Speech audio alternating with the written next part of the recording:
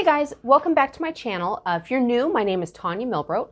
I'm a Scentsy consultant and I live in Woodinville, Washington.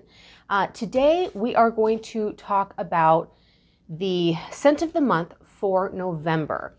In case you hadn't heard from, I did a previous video where I did a little scent review on some of the testers that we got as consultants, and they gave us testers for the scent of the month for the upcoming months, and I already kind of did a scent review on it.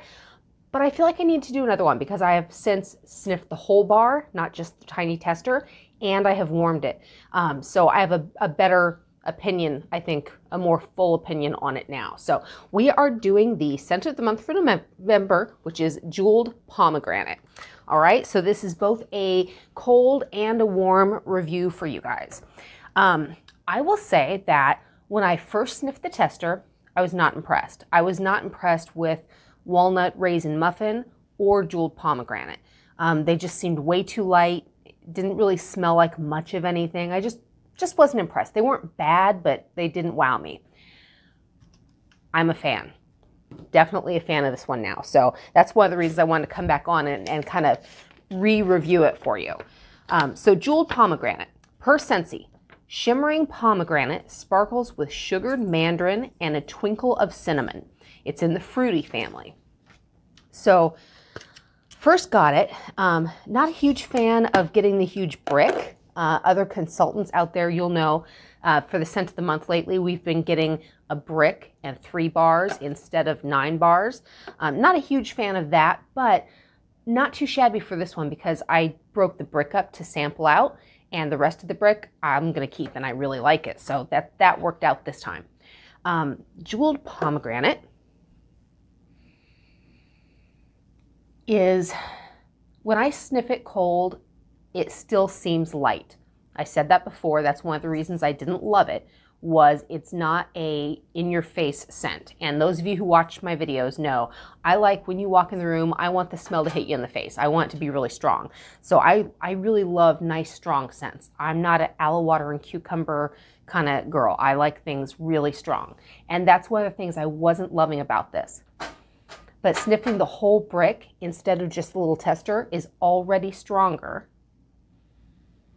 And it is a beautiful combination of the 3 things that Scentsy describes. You definitely get that fruitiness from the pomegranate and mandarin. I'm not a huge citrus person. My husband loves citrus. I don't love it. There's just enough. It doesn't smell citrusy. It just smells fruity. And when they say a twinkle of cinnamon, that's one of the things I love about this. There is just enough cinnamon in here to make this smell like holidays and not so much like cinnamon bear. It's not strong or hot cinnamon. It's just a tiny bit. This, to me, if you could put it, I know this sounds stupid, but if I was going to put it into words, it smells like joy.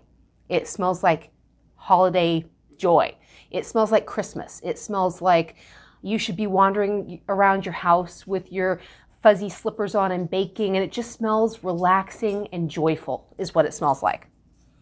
I really like it. It is, I want to say, almost like the perfect general holiday scent. It's so nice. And so warmed, it is this, everything I've said, but amplified. It is a little stronger. I still wouldn't consider it a strong scent. I would say moderate. It doesn't fill my house up. But when I wandered in the kitchen, I only put it in the one kitchen warmer this morning from when I was doing samples last night. And when I wandered in the kitchen this morning, it was the first thing I noticed. So it wasn't hit you in the face, but you notice it. And it's just pleasant. It's pleasant and happy and smells like holidays. So there you go. If you like, what would I, Very Merry Cranberry, I would say similar to that. Not in that it smells like cranberry, but that it's that kind of medium strength, general holiday happy smell. So if you like smells like that, this will be right up your alley.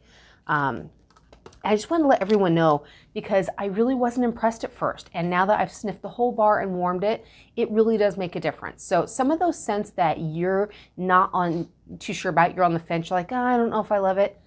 Ask your consultant for a sample that you can warm. even if it's a felt sample, you can put that in a warmer and at least smell it warmed up. It really does make a difference, you guys.